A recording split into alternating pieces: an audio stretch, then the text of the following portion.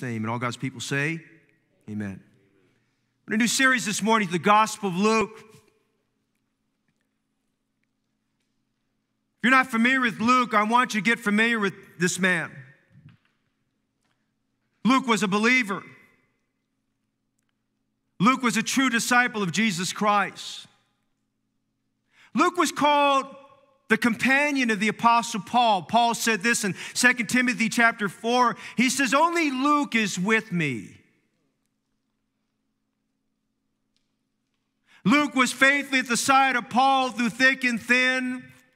He started accompanying him right around the second missionary journey there that began as they left Derbe and Lystra, and they found their way at Troas. And at Troas, God enlightened Paul and told him, you need to go over to the area of Macedonia, the colony of Macedonia. And there they would start church planting, beginning at the city of Philippi.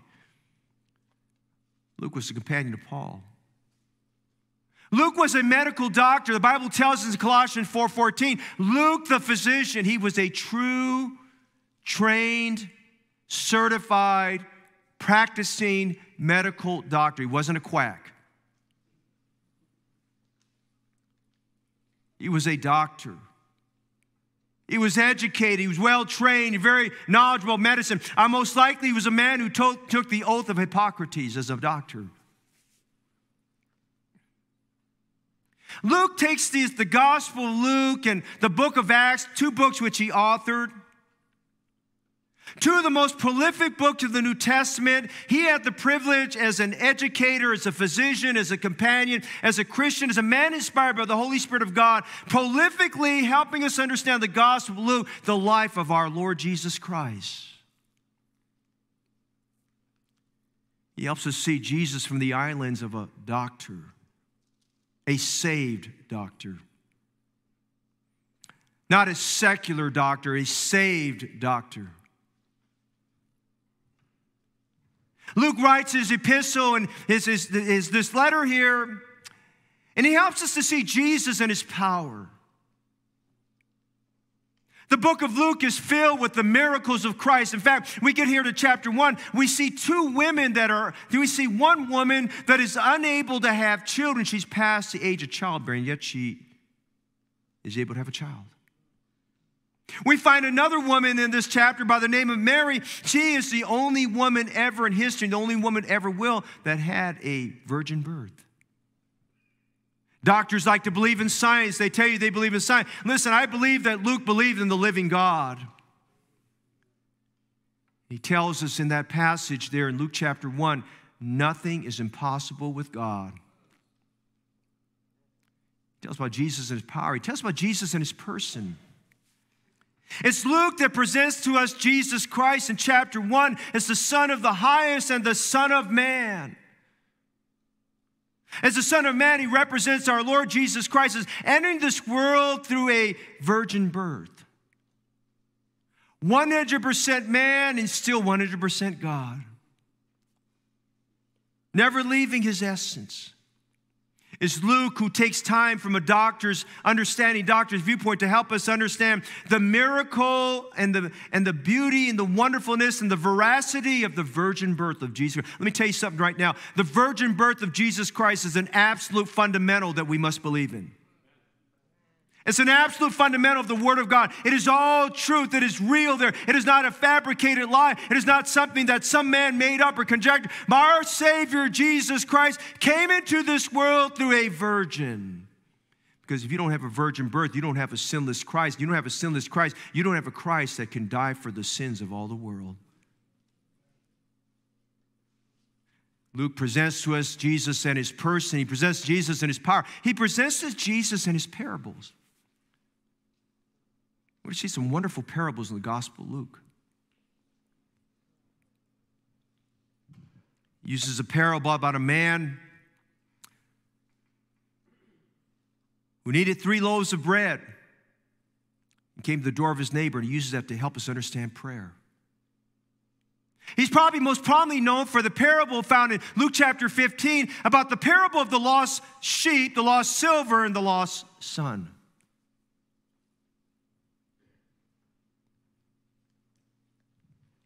Parables are stories cast alongside gospel truth to help us understand the gospel truth. He presents to us Jesus and his power, Jesus and his parables, Jesus and his person. He presents to us Jesus and his purpose. Our theme as we go through this study is Luke 19:10. The Son of Man is come to seek and to save that which is lost. By understanding Jesus' purpose, why he came, helps us to understand our purpose, why we are here on earth. I want you to understand something that applies to our message this morning. We see Luke presenting to us Jesus and our practices. How to live for Jesus. What are we supposed to do for Jesus? How do we conduct ourselves? And a key verse we're looking at this morning is Luke 1:13. He said to Zacharias, who was an old man, well stricken in years, thy prayer is heard. Our passage this morning illuminates and sheds some light to us on the matter called answered prayer. God is in the business of answering prayer, but we must understand how God answers prayer, why God answers prayer, and how do you get your prayers answered? He told Zacharias, thy prayer is heard. When our prayers get answered, we will say something like this: prayer works. How many believe prayer works? Amen? We must understand some things the Scriptures teach us about answered prayer. Notice, first of all, in our passage this morning, right here out of the Scriptures itself, would you notice the first thing, which is the priestly representation? God takes the spotlight and focuses on this man by the name of Zacharias and his wife Elizabeth. Zacharias' profession was a priest in the service of God. He could trace his lineage all the way back to a priest by the name of Abiah. Abiah was a priest during the time of David, when David was king, and David took that time to organize the priesthood, and he divided the priesthood into 24 different groups. A priest had certain requirements about him in terms of how he was supposed to live and how he was supposed to serve God. There were some very specific, restrictive things he did in the service of God. One of those things that God gave to every priest was how he was supposed to marry. There were some very strict guidelines we read in Leviticus and in Deuteronomy about how he was supposed to marry, the kind of wife he was supposed to have. And some might say by the good fortune of man that Zacharias married this woman by Elizabeth. I want to tell you, it wasn't by the good fortune of God. It was by the grace of God and God's will he married Elizabeth. Because Elizabeth herself, she could trace her roots all the way back to Aaron, the brother of Moses. And through Aaron, we have what we call the Levitical or the Aaronic priesthood.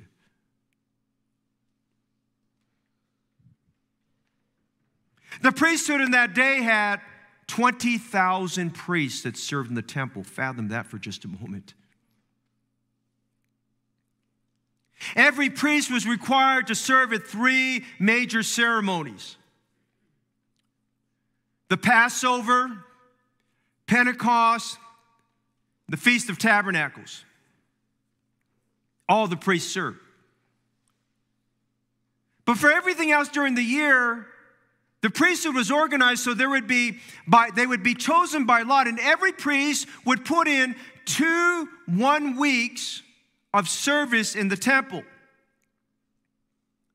And whatever that service would be designated by lot or selection. For instance, if you take notice here, we're told that he was burning incense at the time of the burning of incense. Incense was burned every morning and every evening. Incense was burned after they would have the burnt offering and the meal offering and the drink offering. The incense would be burned at that time. In the evening, before all the offerings would be done, the incense would be burned at the evening. Incense would be burning all the time. For every priest, one of the joyous privileges for them was having those 2 1-week periods of the year where they would serve in the temple because they were chosen to serve God. And one of the great opportunities a priest would have would be the wonderful privilege, at least once in his lifetime, of standing at the altar of incense, also known as the golden altar, and offering or burning incense at that altar. That was considered a great privilege. And Zacharias had that privilege. The Bible tells us, I think it's in verse 6 or 7, Verse 9, according to the custom of the priest's office, his lot was to burn incense when he went into the temple of the Lord. It was his turn. It was his opportunity.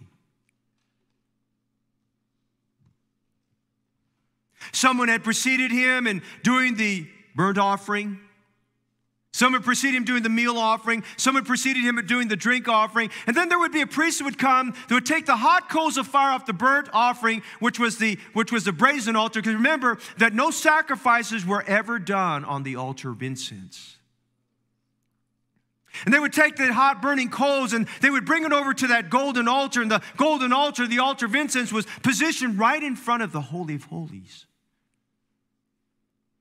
Beautiful picture of prayer. That priest would bring the fire there, and then the priest that would be burning the incense would come, and we find that right here. The Bible says in verse 11, he was standing on the right side, that he was there burning incense in verses 9 to 11. My friend, this morning as we look at this incense, it reminds us today that this incense is, if you would, a priestly representation of the prayers of God's people.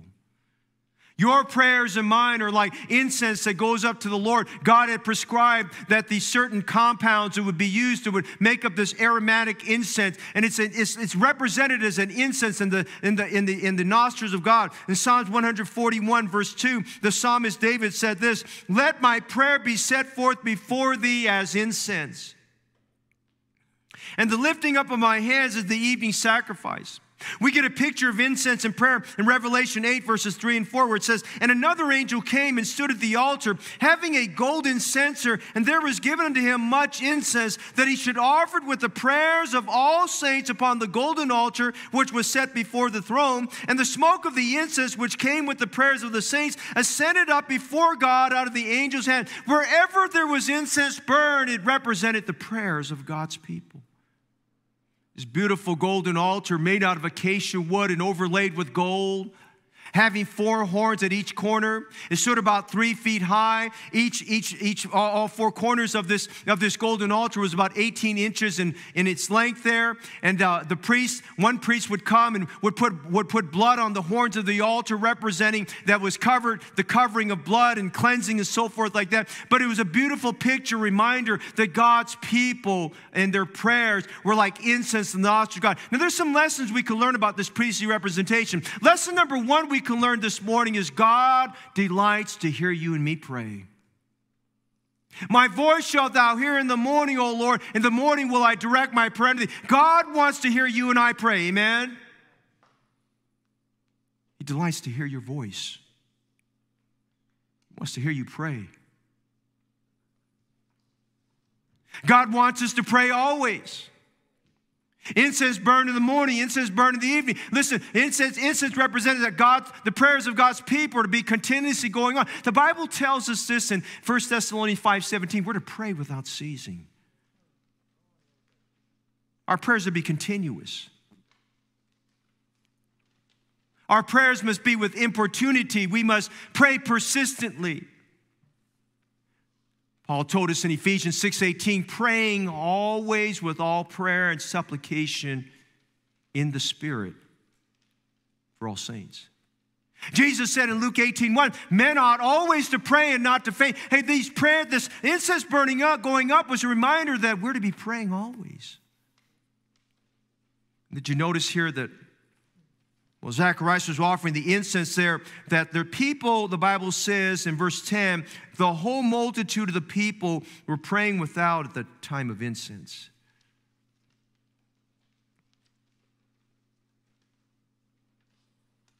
The people were not to be idling their time away.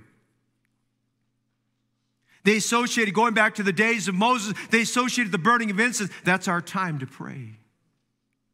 I want to encourage you this morning for 2022 that you pray. That you make prayer the better part of your day. That you make prayer, that you're going to up your prayer life. That you're going to start a prayer life. That you have time with God. I want to encourage you this morning. We see a great emphasis on God's people praying together. We sometimes call that partnership prayer. We call that here in Heritage Baptist Church our prayer groups. I encourage you to learn how to pray. I encourage you to be a part of a prayer group and come down off your lofty seat and height and recognize today God loves to hear His people pray together. We must seek the Lord in prayer. Remind you this morning that as we look at this man, Zechariah, as we see this priestly representation, he had a once-in-a-lifetime opportunity. I want to encourage you this year, in 2022, God might give you that once-in-a-lifetime opportunity. He may give you an opportunity unique this year. Don't squander, abuse, or misuse, or neglect that opportunity. Redeem the time because the days indeed are evil. He had this once-in-a-lifetime opportunity to stand before God at the altar of incense and burn the incense. I want to tell you right now, I'm praying that God will give me some once-in-a-lifetime opportunities to preach His gospel and give His word to people that need to hear the word of God. And some of you have lost family members who need to get saved, and you might only get one shot. You may get one shot in the dark, one opportunity to get the gospel to them. Don't blow that opportunity. We see the priestly representation. But you notice, secondly, as the subject's on prayer, but you notice, secondly, the proper requirements. You know, when we come to prayer before God, we must be on praying ground. Now, God always meets us where we're at. We need to meet God where He's at. There are these proper requirements.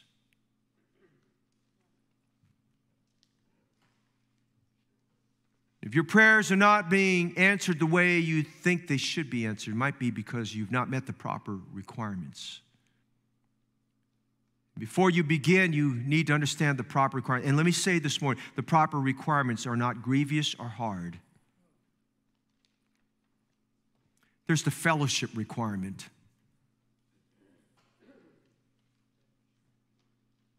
Did you notice verse 6? And they were both righteous before God, walking in all the commandments and the ordinances of the Lord blameless. Now, righteous means that they had attained the righteousness which is of God by faith. Let me tell you, none of us here are righteous. There is none righteous, no, not one. All our righteousness are like filthy rags, Isaiah 64:6. But we can attain a righteousness which is of God by faith. And the Apostle Paul talks about that in Romans 4 and Philippians chapter 3. The righteousness which is of God by faith is when we put our faith and trust in Jesus Christ as our personal Savior. How many glad this morning that you're saved? Amen? If you're saved, you attain the righteousness which is of God by faith. And by the way, if you're not saved this morning, if you're watching by live stream, you're not saved this morning, if you're trying to get to heaven on your own righteousness, you're going to fail because there's none righteous, no, not one.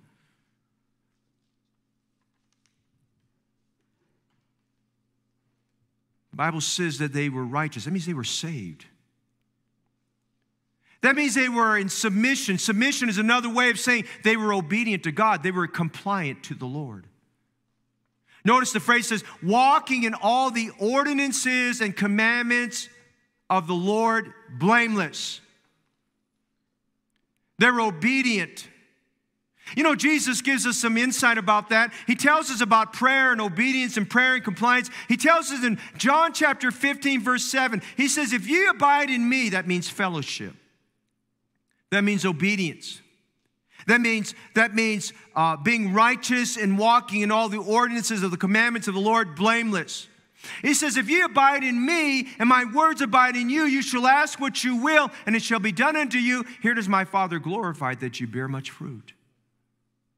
1 John 3:22, John, and understanding that, John reiterated what Jesus said about that from John chapter 14. And in 1 John 3:22, the Apostle John said this, whatsoever we ask, we receive of him because we keep his commandments and do those things that are pleasing to sight. There's a fellowship requirement. There's a fame requirement. The fame requirement is that we come to the Lord under the prestige, under the authority, under the power of the greatest name in all the universe, the name Jesus Christ.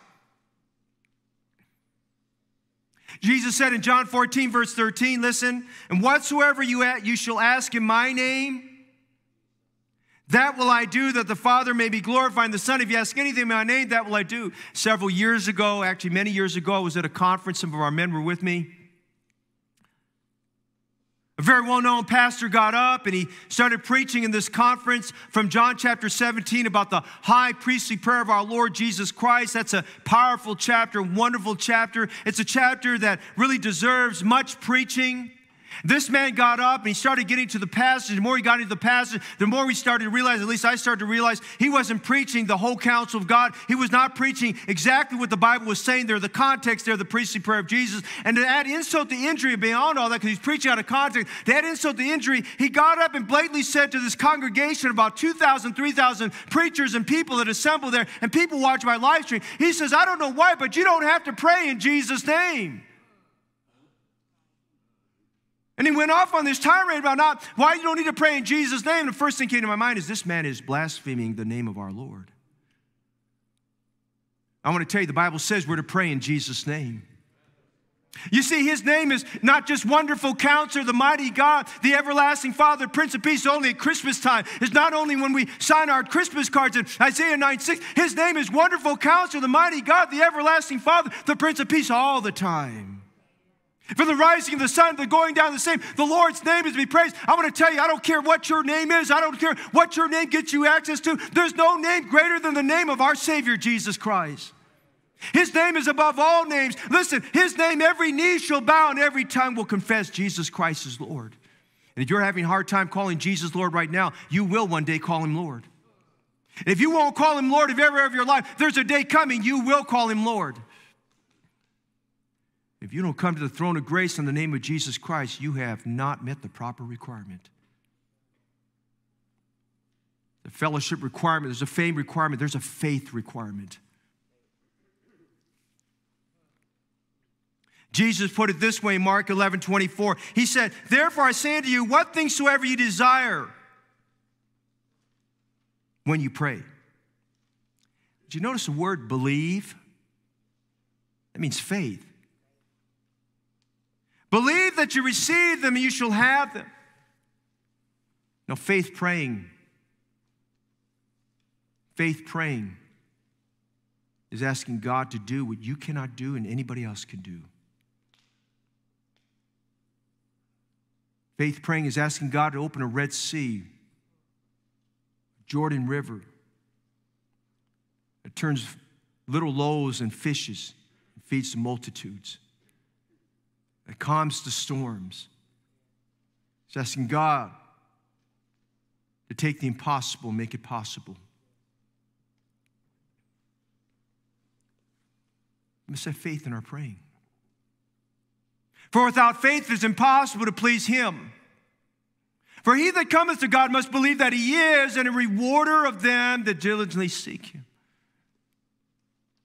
Now, we see the priestly representation and we see the proper requirements, but let's get back to our passage. Notice verses 5 to 13. Notice we see the providential responses.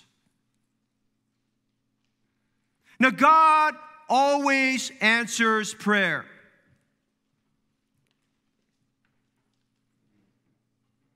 God always answers prayer.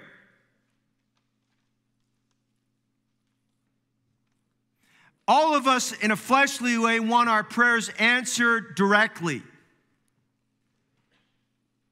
But as we study this passage and we look at the Bible, we must remind ourselves God is not like you and I. God is greater than us. And the Apostle Paul described it this way, now unto him that is able to do exceeding abundantly above all that we ask or think.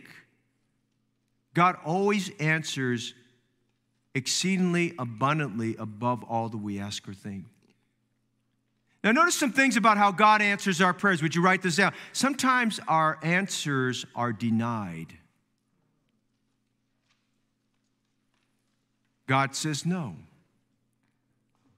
He told Moses, thou shalt not go into the promised land.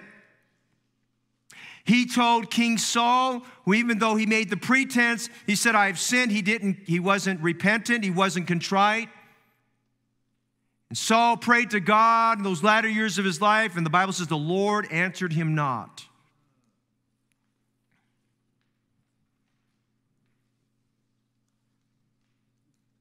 Why does God deny our prayers?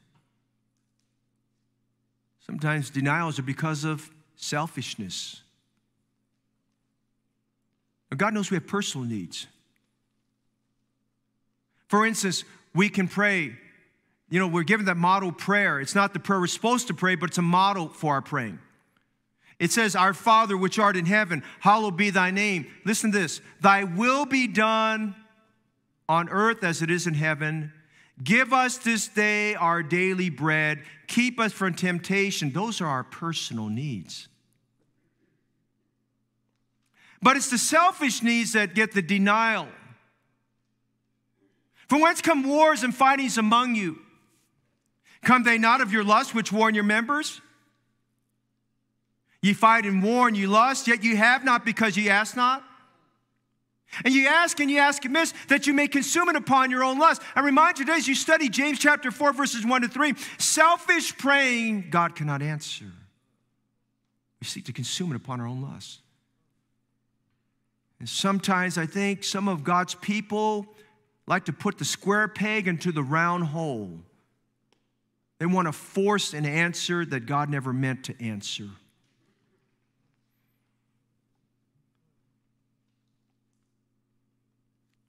We're praying to consume it for our own lusts.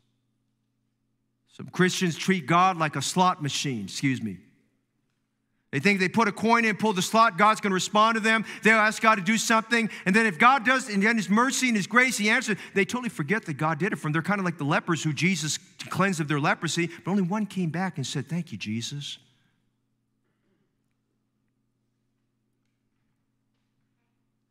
They're denied for selfish. Hey, listen, they're denied for sinful reasons. Psalm 66:18 says, if I regard iniquity in my heart, the Lord will not hear me. If you have a dirty heart, God's not going to hear you. And I remind every married couple right now, if you've got problems in your marriage, God can't hear you. Listen, the Bible tells us specifically in 1 Peter 3:7, likewise, ye husbands, dwell with them according to knowledge, giving honor to the wife as unto the weaker vessel, as being heirs together of the grace of God, that your prayers be not hindered. You're not right with God in your marriage. You don't expect God to help your children.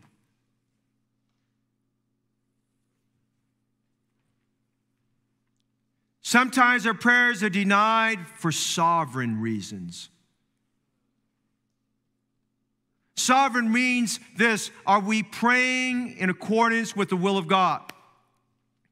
1 John chapter 5, verse 14 says, this is the confidence that we have in Him, that if we ask anything and it be according to His will, He heareth us. Now listen, there are some things God makes very clear we're to pray for that's according to His will. We're to pray for souls to be saved. God will have all men to be saved and come to the knowledge of the truth. We should be praying for souls to be saved. Somebody say amen to that. We're to be praying for the Lord of the harvest to send forth laborers into the harvest. We pray for preachers to be called and missionaries to be sent. We're to be praying for one another that we're all part of this great mission field and that we're all getting the gospel to people. Those are God's will. But sometimes when you get into personal praying, you need to examine your heart and ask yourself, is this praying in accordance to the will of God? And I'm going to tell you how do you know it's for the will of God in just a moment. But sometimes our answers are denied. Hey, notice, sometimes our answers are delayed. One preacher put it this way: timing is more important than time. God's timing prevails over our time. Our urgency is not His emergency. God is always on time.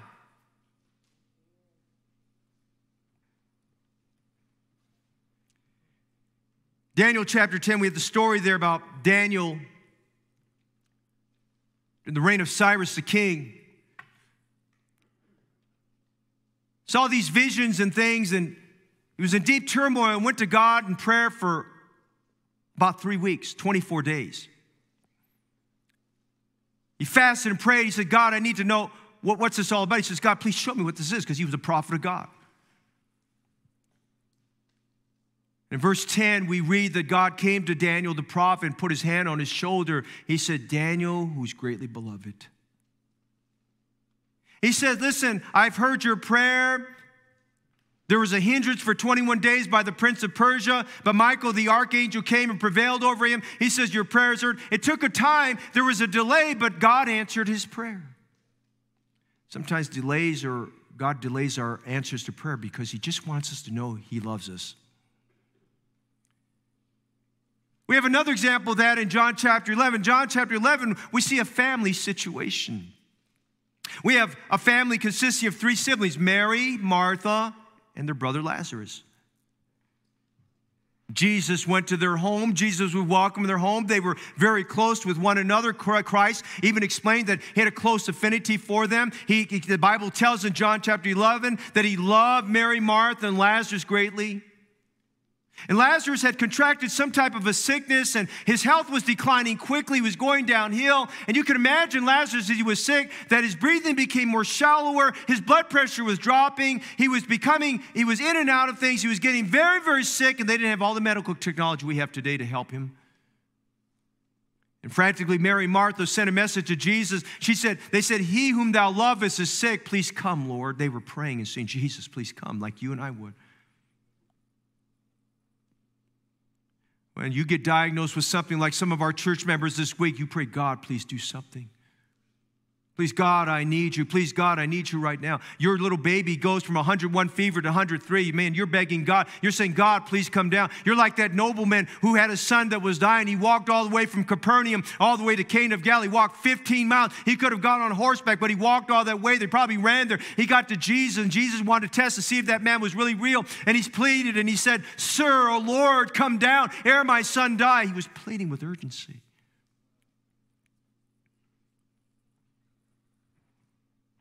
Mary and Martha sent this request to Jesus, but Jesus didn't come immediately. He waited a few extra days. He delayed his coming. Theologically, we would classify that passage of Scripture, and what he does here is loves delays. But Jesus, as he made his way there, his disciples asked a question, and he gave us some enlightenment about why the Lord delays answering our prayers. Listen to me. He told those disciples, and as fresh as he told it there, it's fresh today. He said, this sickness is not unto death, but for the glory of God.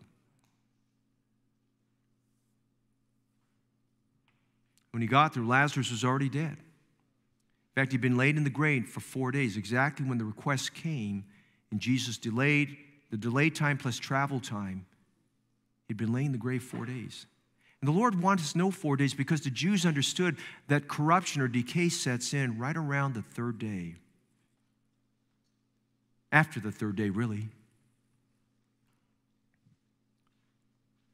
And they were heartbroken, they were grief-stricken, and Mary was the first to come to Jesus, and she said, Lord, Master, if you had been here, my brother would not have died. But I'm glad to tell you that in spite of those love's delays, God did raise Lazarus back up. He gave her a new brother. A resurrected brother. He brought him out of the tomb there and gave Lazarus back. They had a little more time with Lazarus before he would pass another time and his body would be laid in the grave. But there was the love's delay. The Lord delayed answering this prayer. Notice our passage in Zechariah. Zacharias, the Bible wants to know in verse 7 that he was old and stricken in years, and Elizabeth was barren. They're well past the age of childbearing. Now Zacharias and Elizabeth wanted a child when they were younger. But God delayed it many, many years later.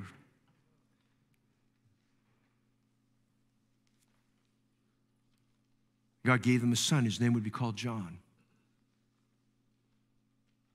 What does God delay? Well, write the scripture down. Go to Isaiah chapter 30, verse 18. Would you go there?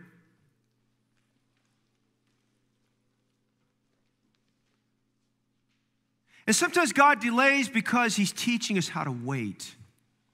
Do you notice Isaiah 30:18? The Bible says, and therefore will the Lord wait that he may be gracious unto you.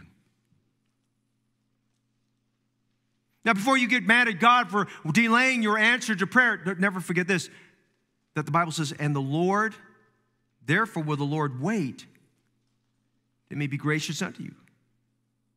Why does he make us wait? Number one, that he gets all the glory. Whatsoever you shall ask the Father in my name, that will I do, so that the Father may be glorified in the Son. This sickness is not unto death, but for the glory of God. Later on in John 11:40, he would make a similar statement to Mary and Martha. He would tell them, this is for the glory of God. God gives greater glory when it's according to his timing, not our timing. God delays because he wants to get the glory. But notice Isaiah 30:18, God delays because he wants to distribute his grace to us. And therefore the Lord will wait, that he may be gracious unto you. You know, the grace of God, notice if you go back to Luke chapter 1, the Bible says, the angel said unto him, fear not, Zacharias, for thy prayer is heard, and thy wife Elizabeth shall bear thee a son, and thou shalt call his name John. Now, before she'd even conceived, God was already telling him, you're going to have a son. Big deal today is gender reveal celebrations. Well, God was the author of gender reveal. He told Zacharias, you're going to have a son. He told him what his name would be. You know, he told his name, but he distributed his grace upon Zacharias and Elizabeth. Because notice in verse 14, thou shalt have joy and gladness. Is that not the grace of God? And many shall rejoice at his birth. God's grace is not secluded to just you and I. When God pours out his grace in your life and mine, we're to be distributors of that grace to many other people there. And his grace, he told him more about the son. And his grace, he said, he shall be great in the sight of the Lord and shall drink neither wine nor strong drink. He's telling him, your son will follow according to the order of the Nazarite, according to Numbers chapter 6. His life service from the moment he's conceived is he's separated to the service of God. Praise the Lord. He shall be great in the sight of the Lord and shall drink neither wine nor strong drink. He shall be filled with the Holy Ghost even from his mother's womb. What an exceptional child. Sociologists today and family practitioners would say, perhaps this is a child prodigy. No, this is more than a child prodigy. This is a prophet of God. He shall go before him in the spirit and power of Elias to turn the hearts of the fathers to the children and of the disobedient to the wisdom of the just, to make ready a people prepared for the Lord. God delays so that he can dispense his grace on your life and mine. Sometimes the answers are denied.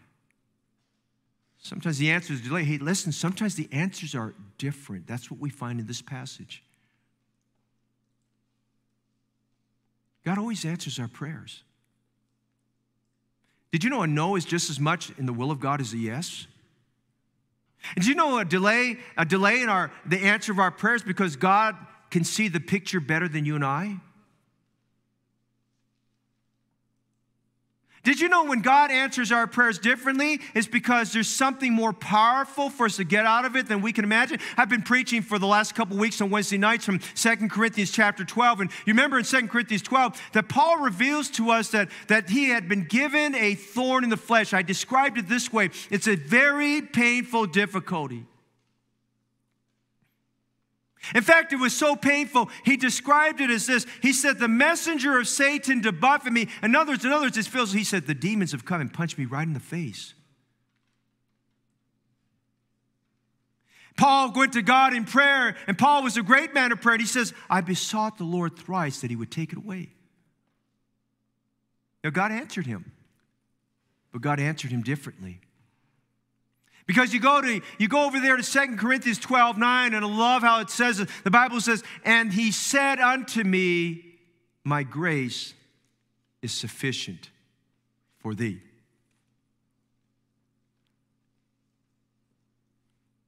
God's answer was not take it away so you wouldn't have pain, so you wouldn't have discomfort, so you wouldn't wake up having this problem.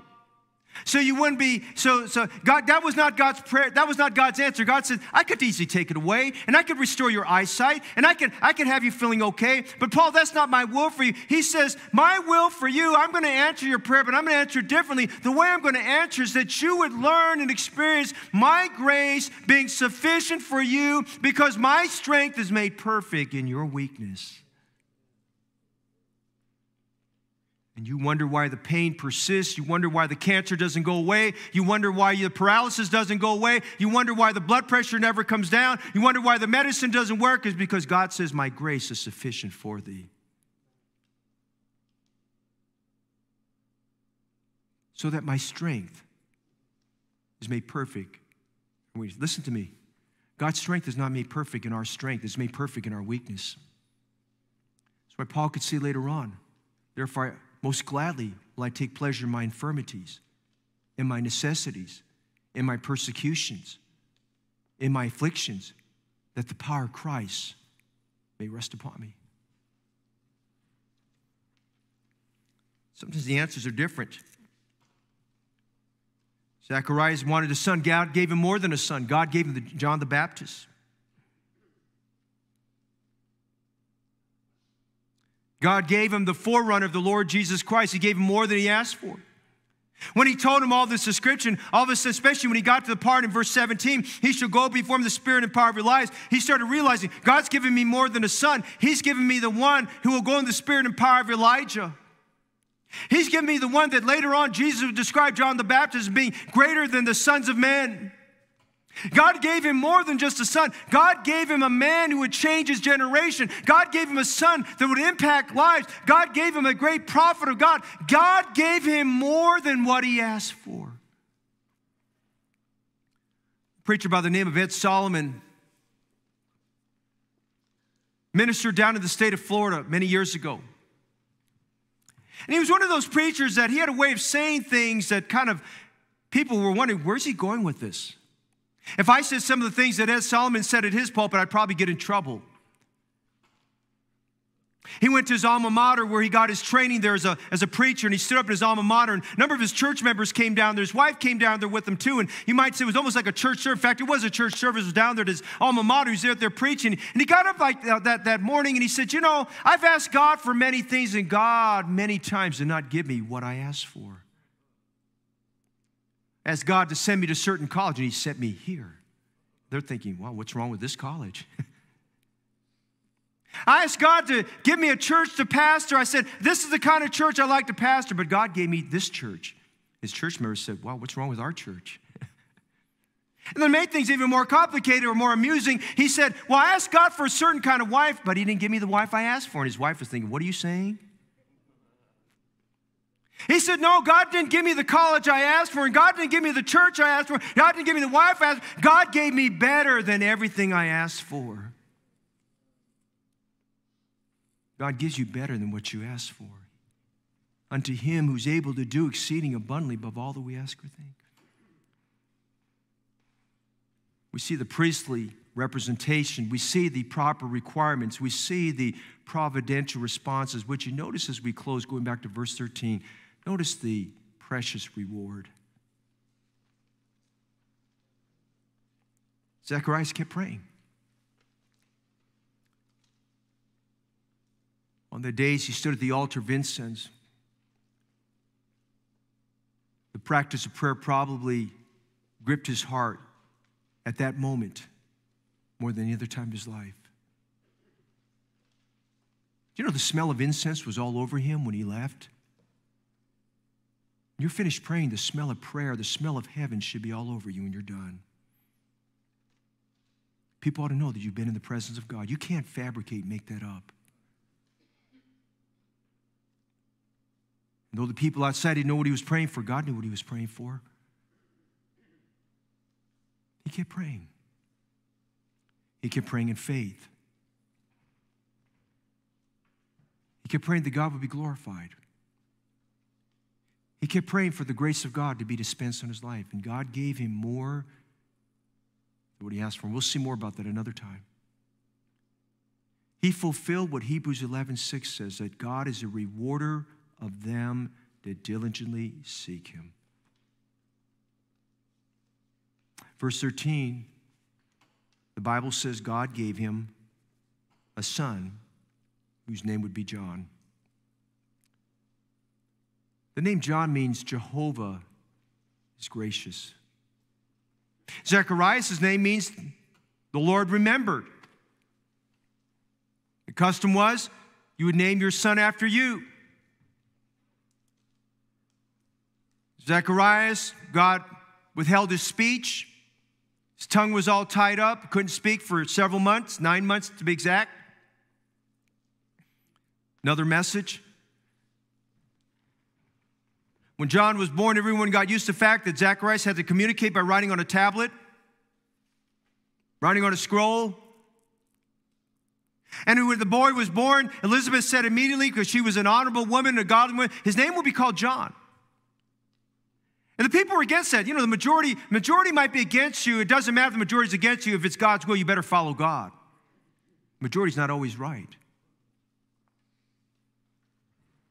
They said, no one in your family's ever been named like that. They said, how can his name be John? What does his father have to say? And then Zacharias stood up and he got out of whatever writing apparatus he had, and he wrote out, his name should be called John. And God opened his mouth so he could speak after that. The name means Jehovah is gracious. He would be the Baptist, would tell everybody about Jesus. That's what's unique about being a Baptist. Baptists tell people about Jesus. Somebody say amen.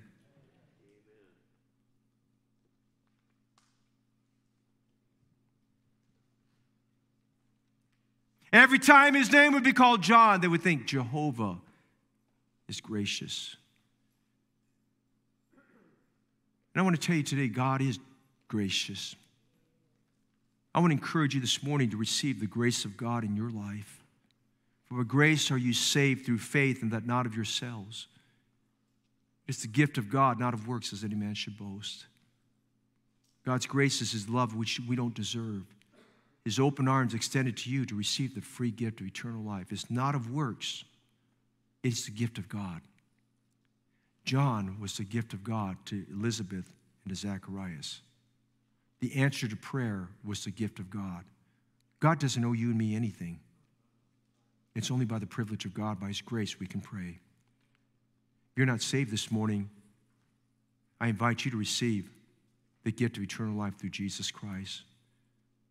I encourage every Christian this morning, live streaming in person, if you don't have a prayer life, start a prayer life. Start a daily time with God. Remember, your prayers are like incense before God. You ought to be smelling like you've been in the presence of God when you're done. Develop a prayer time. Learn to pray. Participate in a prayer group this year. Get involved. He said, thy prayer is heard. Let's stand. Heads bowed and eyes closed.